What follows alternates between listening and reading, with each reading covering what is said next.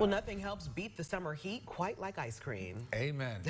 Today, you can use that ice cream to help get kids in the East Tennessee area medical treatment that they need. Today is Miracle Treat Day. When you buy a Blizzard from Dairy Queen, $1 or more from every treat will be donated to East Tennessee Children's Hospital to help buy medical equipment to help care for our area's children. Participating locations in East Tennessee include the Dairy Queen restaurants in Farragut, Maryville, Morristown, Sevierville, and Seymour. Last year, Dairy Queen raised over $9,000 for East Tennessee Children's Hospital.